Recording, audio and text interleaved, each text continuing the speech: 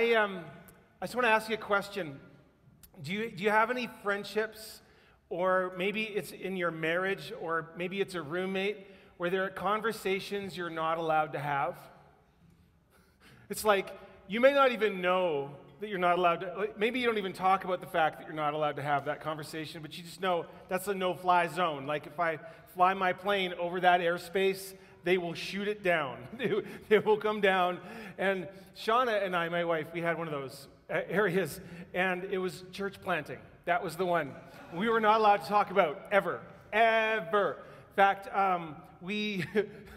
I would joke about church planting sometimes. It's like, when stuff would get tough at a church, I go, we could just plant and she'd just say, stop it, that's not even funny. I wasn't even allowed, it's not even funny, not even supposed to raise it. So 6 years ago, I was standing in a church foyer in Dalhousie Community Church, and I was minding my own business, and we were hosting a convention, the annual Alberta Mennonite Brethren Convention of conventioning people who convene to convocate the convents and conveningstions. And I just love them, you can tell. Just love the business part of them especially. And so because we were hosting, I had to be in my best behavior. And so what that meant is I couldn't let my bad attitude show. That's what that meant. And so I was walking around, Mr. Grumpy Pants, just kind of going, this sucks, I got to be on my best behavior, walking around during the business meeting portion of this thing, and I ended up having a conversation with somebody in the foyer, and this guy happened to be part of C2C, the C2C network, which is a church planting network, and we weren't even talking church planting. and I kid you not, I have to stand up to show you because just some of you don't see it, but I call it my clunk shift. That's what happened. So I was having a perfectly normal conversation with this guy, and I had an encounter with God right there on the spot. So something happened inside of me. It went, literally, like I call it, went clunk shift, like a gear shift, like something had shifted in my spirit, and it was so profound it was almost physical, and it shook me like so badly that I actually quit the conversation. I just said, "Excuse me, I gotta go." And I went to my office, and I felt like I was going to faint. It felt like the blood was draining out of my face because I realized in that moment that something had just changed in my life forever. Not that it was changing, not that I had a say in it. It had changed. It was done. And so I sat down in my office, clutched my desk, and I said, "God, what the heck was that?" Except I didn't say heck.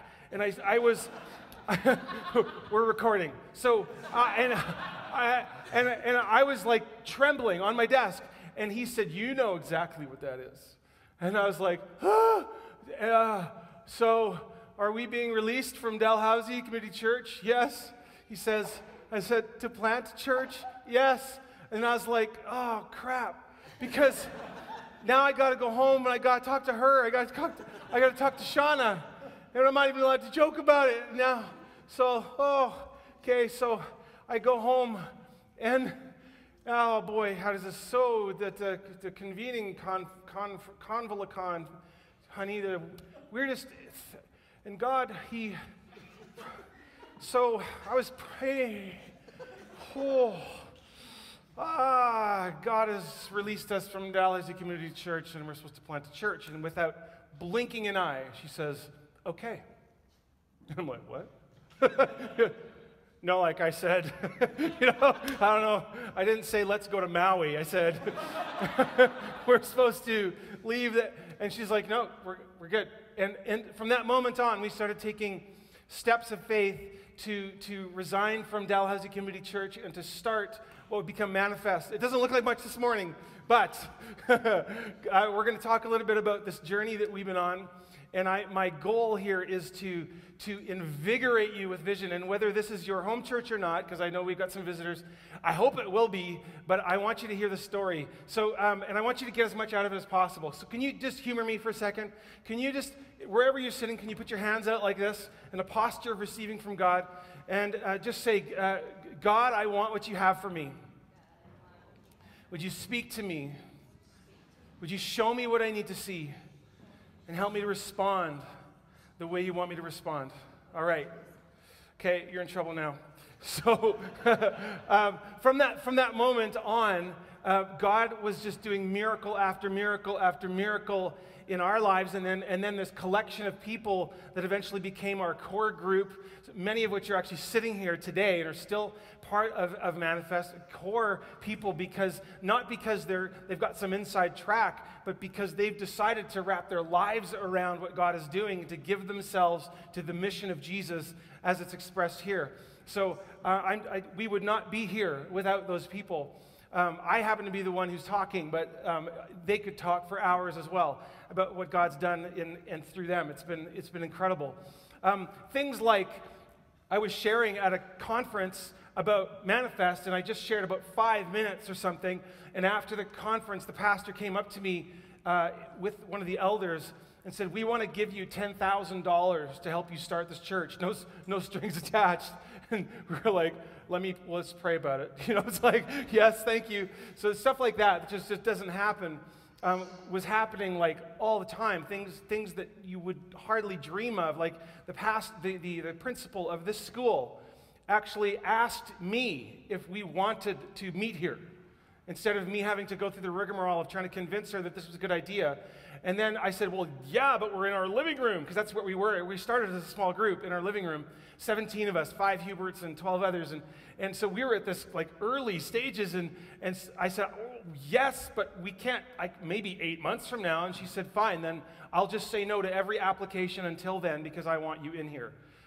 And she's not even a believer in Jesus. Stuff like that was happening all the time. I wanna just share with you just some of the things that Jesus has done over the years. One of my favorite stories actually revolves around our trailer. So everything you see here except chairs fits into a 5x8 trailer that backs into our garage, and the trailer's insulated, so in winter we put a space heater in there, turn it on low just so it doesn't freeze, and that's how we keep the stuff warm. Well, at some point, somebody messed with the heater. I don't know who, I don't care, because this is what happened. So we get home, I plug the heater in, and set it and forget it till the next Sunday, right? And so midweek, Noah and I are in the garage, and he's working on some cosplay stuff, probably Batman. And so I go over to the trailer to get something out of the trailer, and the metal on the outside of the trailer, remember it's insulated, is hot. So I open the door of this trailer, and this waft of like hot glue and metal comes out at me like this steam. It's like a sauna opening up, and I'm thinking, no. So Noah and I quickly are pulling stuff out of this trailer. And what happened is, I guess the space heater, when you crank it, the thermostat is off. So it doesn't kick out, it's just on, just full on. So this is Thursday. So all week it's been just building up heat inside this thing. So we pull all the equipment out. The subwoofers here, they were steaming in our garage this winter. So we're like cooling things off in the cold, hoping it's not too damaged. We ended up losing the soundboard, and we had a digital snake up here. We lost that, and a bunch of other stuff. It was crazy. But while this stuff is steaming on the driveway, one of our neighbors walks up, and he's like, hey, some pretty nice stuff. And I said, yeah, it was, kind of thing. And he says, what's it for? And I said, oh, it's, I don't know if you've seen the signs. We're a Manifest Church just down the road. We meet at the school because we just live up the street, right? And he goes, oh, yeah, I think I've seen that. And he starts saying, like, well, this is pretty nice equipment. What do you do? And I said, well, it's kind of like, think of like a church for people who don't like church. He's like, really? And he says, that'd be perfect for my family. We hate church. Exact words. And so this guy, 2 Sundays later or something, shows up in church with his live-in partner and their kids, some of which are shared, some are not. It's kind of this messy situation. And we give this call for people to accept Jesus, and he stands up. And she stands up, and one of their kids stands up, and we're like, what? And this is like with glitchy equipment, because we haven't figured out what's all broken yet, right? Like some things went like a week later, 2 weeks later, a month later, because the glue had literally melted off the soldering contact. Like, it was just brutal. So as it ended up, they're how many kids they have? 700 or something. They have those two and three of their kids ended up coming to Christ because the trailer melted down, right? And that only Jesus could do that, right? Orchestrate this conversation. And a lot of the people that I'm going to talk about today, many of them actually, like you know how Calgary works, that have moved away, different places, and some of them we just lost contact with, but Jesus did his work, and so we need to celebrate that. I remember one morning, I can't remember even what I was speaking on, but a young lady came in for the very first time. She'd never been to Manifest, and she looked very distraught. And so I had Carla, where's Carla sitting? Is she in here today? There we go. I had Carla kind of link up with her, and I think she probably just did it without asking, actually. And just because we like to make sure that people that come in they're not alone, right? And so Carla ends up sitting with her, and this girl's asking questions throughout the message. And so much so that Carla thinks, well, let's just move back a few rows. And so they take chairs, and they go sit right back over there where we have the chairs now for the prayer stuff. And they start talking, and she's asking questions throughout the message, right, Car? And it comes to this moment where, again, I'm asking, does anyone want to give their life to Jesus? And she gives her life to Jesus. I can't remember whether Car prayed with her or whatever. After the message, Carla says, can you come over? I want you to introduce you to this girl. And so I go back there, and this story unfolds. First of all, it's like June or something like that, and so she's got a tank top on, and I have never in my life seen so many cutting marks. So her entire upper arm was just like tracks like this, from cutting. So there's a story there, right? And so she starts to tell this story of abusive relationships that she's been in, where she got pregnant and her boyfriend found out, so he pounds her stomach until she loses the baby. That kind of life. This is the kind of life that she's got. Unbelievable pain and suffering. And so she says last night, I tried to kill myself. So I took a bottle of pills and swallowed it and passed out and just was waiting to die. And I guess the story is that in the middle of her, I don't know what you call it, this drug-induced death stupor, she has a vision. And in the vision, there's light, and she has this vision of being born. And she wakes up in a start, throws up the contents of her stomach, and survives, and walks in here on a Sunday morning, the next morning. And hears about a guy that hears me talk about this God that loves her so much that it doesn't matter what she's done or where she's been. And so we're talking to her and praying with her through stuff. Another story, probably, gang, where you're sitting right there in the first few months of us meeting here, there's a lady sitting here, and while she's listening to me preach, she has an encounter with God. And so the way she described it to me was she's sitting there and she's watching me preach, and suddenly I start to glow, and then she realizes I'm not glowing. There's a figure in me that's bigger than me that steps out of me, and she realizes it's Jesus. I kid you not, sitting right there. And so afterwards I'm like, I think Jesus is trying to get your attention. I think maybe. And led her in a prayer to receive Christ. Right there, right here. Stuff is happening right kind of like where you've been sitting. And a year and a half ago, something like that, his story, we've got it on the website, but Jez is sitting right over there. Jez walked in to Manifest, having a week from hell, and had actually been considering killing himself. Had driven to Elbow Falls to kill himself, and God intervened. The sun literally broke out of the clouds at just the right time, and he says, God, that's cheating, right? It's not fair, and except God loves him, right? And so he knew us from before, so he walks into Manifest and hears a message about reconciling with God and reconciliation, and we sat right over there as Jez gave his life to Jesus and prayed that the Holy Spirit would come fill him. So we met. Here's a really cool thing. He's got a very colorful life. If you want to talk to him, he's got about the most interesting story in this room. I guarantee it. UK, he was a police officer. He played professional rugby. He did security for the royal family. No kidding. So he's got some stuff that he's been through.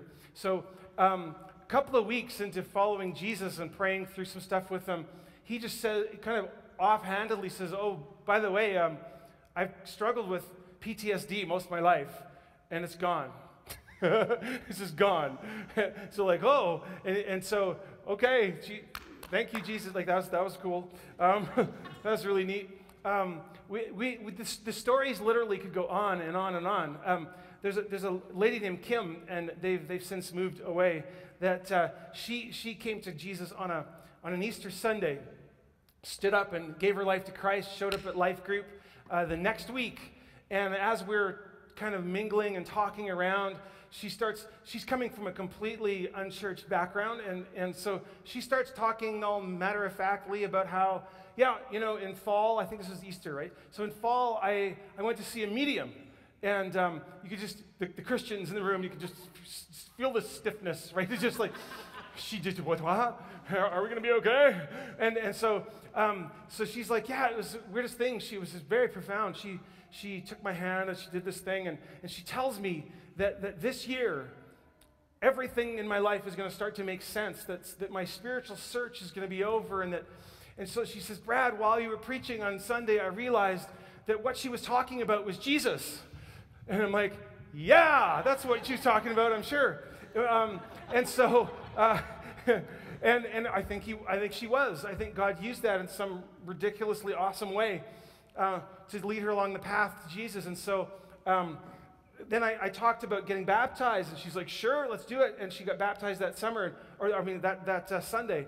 But one of the cool things I said was, so Kim, now Jesus is your medium. Like, so now you don't need to go to all these other sources to get your spiritual guidance and knowledge. And Jesus actually is like, he steps between us and God and bridges the gap. And this is Jesus now. So, yeah, it's totally cool. So funny, right? Just how God has worked in these amazing stories. There are other stories, like Caroline came last Sunday. She was one of the first people to give her life to Christ, and it's just in Manifest, and just come alive in beautiful ways. She's moved away again, moved to the other side of Cochrane. They've started a business, so we don't see her very often. But so fun. I can't even put into words just all the different things that we've seen Jesus do. These are the big, victory stories that kind of go over the top, but there are 1,000 little ones. People getting healed right here, like knees and backs and things. There are people where marriages and eating disorders have been broken. Jesus has done so many different things. It's just been stunning. I keep track of these in my journals, and I write these things down. And the reason I write them down is because Jesus is the same yesterday, today, and forever. And so when God does something, when Jesus does something, he's acting in perfect alignment with who he is. It's not a one-off. He's not like, well, ordinarily I'd squash you like a bug, but since you sucked up to me, I'll do this really neat thing for you. It's like he wants to reach into our lives. He wants to change us. He wants to use us. So whenever you hear a story like this, what I want you to do is, instead of going, well, that's cool, go, I'll take some of that. Right? Go, hey, that's the same God I serve. That's my Jesus. And you take ownership. That's your story too, because we're family. Right? This happened in your family. These are your stories. You get to tell them too. Now, we also know, I know that this is a weather morning, but we also know that this last year, maybe year and a half of Manifest, has not been easy. And one of the reasons it hasn't been easy, one of the reasons, is that we are in a war. We are in a war, and the enemy of our souls, the devil, does not want more people to come to Christ. He does not want to see lives change. He does not want to see addictions broken. And so we've been in a battle, and so we've experienced some stagnation. We've experienced some people leaving, and not all the leaving's bad. It's been hard. And as leadership, we've been wrestling through this and going, what's going on? Such amazing stuff is happening, and God's been like, it's still happening. You just got to look. I'm pruning you, like pruning back a tree in spring so that it can bear more fruit, right? Cutting away some of the branches that maybe weren't bearing fruit so that it can be stronger. And this is what God's doing. So what I want to do today is I want to talk a little bit about coming back to the heart of our mission. I had an interesting conversation with someone who, in the last year or so, has left and said, you seem to be really like focused on people that are like broken and hurting. And I'm like, yeah, right? Like this is how I'm wired, and this is the mission. And one of the things I say over and over again is that if you don't give yourself to a mission bigger than yourself, the mission will become yourself. Another thing that I love to say, because it messes with church people, is that we are here for people that aren't here yet. And then the little church voice inside of you goes, but what about me, right? And that's why I love to do it, because it messes with us, because it forces us to deal with our stuff and our own selfishness. What would it be like to give yourself to a mission bigger than yourself? What would it be like to let this whole thing eclipse you? What would it be like to sacrifice and give and watch God work? So you want to ask the question, what's in it for me? Let's go there. Let's go there. What would it be like for Carla? What's in it for Carla being part of that story, knowing a girl was just saved by Jesus because she was faithful enough to give up her Sunday morning to sit with her and answer some questions? What's in it for us having to, walk this path with Jez and see this amazing story of redemption? What's in it for us? Well, we get to see Jesus doing what only Jesus can do. We get to see Jesus changing hearts and changing minds. We get to remind ourselves that life is bigger than us. We get to actually experience the joy of God in us and the joy and the peace of the Holy Spirit. We get to see God move instead of just me accumulate. What's in it for you? Everything. Everything, just not the way the world gives it. So I want to, just in the little time I have left, I want to walk you through something. Thousands of years ago, God came to a man named Abraham. And back then his name was Abram. He got a name change because God gave him an upgrade. But this is what the Lord said to Abram. He said, leave your country, your people, your father's household, and go to the land I will show you. And he promises Abraham this promise that is still reverberating through the cosmos and through the world, through society today. He says, I will make you into a great nation. I will bless you. I will make your name great, and you will be a blessing. I will bless those who bless you. I will curse whoever curses you, I will curse. And all the people on earth will be blessed through you. I don't know about you, but that sounds like a good morning time with God. You open your mouth to pray, and God shows up and gives you this promise. Your family is going to change the whole world. The problem is that Abraham didn't have a family. Abraham was already getting old, and they didn't have any kids. And so he's wondering, wow, that's cool. I'm going to have kids, right? But then years go by and still no kids. And decades go by and still no kids. Like multiple decades go by and still no kids. And Abraham starts to rethink the promise. He starts to go, well, maybe God wanted me to make it happen. And God's like, no, I did not want you to make it happen. But time is ticking, right? Like his biological clock is ticking. And Sarai, his wife, isn't exactly young either. So they're getting old. They're raisening through their life. And they're going, I don't understand how this is supposed to happen. So what ends up happening is that God comes to Abraham and says, look, I have something for you that you're not going to be able to produce. I know that lots of time has gone by. I know that it looks like a setback. I know it looks like pruning. It looks like loss. It looks like things have plateaued. It looks like the promise is not going to be fulfilled. But then the word of the Lord came to Abraham in a vision. Do not be afraid, Abram. I am your shield, your very great reward. And so Abraham says, okay, so I think maybe, God, I have a solution. So I'm getting old. Maybe through my servant this could work. And God says, no, that's not how it's going to work. I'm going to give Sarah a son, and that's going to be the beginning of a nation. He's like, okay, but, and God says, here, let me show you something. And God comes to Abraham, and he says, let's go outside. They're in a tent, right? And they walk outside into the Negev, the Sinai desert, with this expanse of stars like you and I have never seen. Because we live in city lights. And even now, if you went somewhere remote, the atmosphere is still polluted by light. We have no idea how many stars he saw. Incredible, right? Depths of galaxies and stars and constellations. And God says to him, look up. Look at the stars, Abraham. Try to count them. Abraham's like, wow, count them. Okay. Like, if you can, right? He can't count them. He says, so shall your descendants be. It says that Abraham believed God.